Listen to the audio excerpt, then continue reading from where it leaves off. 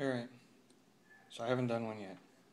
Those of you that are unfamiliar with the K2 meter, it's a very, very simple thing.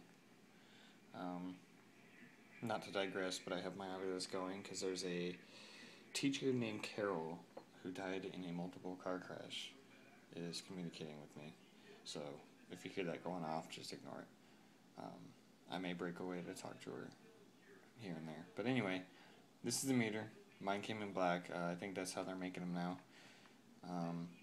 Basically, it's got the switch right there, and it stays on instead of using a penny like the old school ones. And it, does whatever it needs to. My Ovilus is just a card based.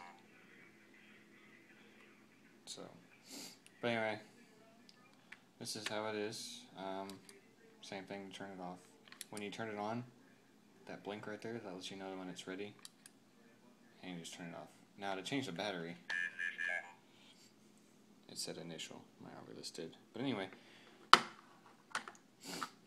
to change the battery, you gotta pull out these two screws, and they're fairly big. A lot bigger than I was expecting, but not too big. But anyway, you take the back cover off, and there's a 9-volt battery. Now with this you have to be careful, because if you tilt it, the whole thing comes out. So, but there's the battery, 9-volt, stick it in there, change it out, put the cover back on, and put the screws in. It kind of spreads apart when you take the screws out. There we go. But that's normal. So that's your basic look at the K2 meter. Not a whole lot to it. And any questions, let me know. Thanks for watching.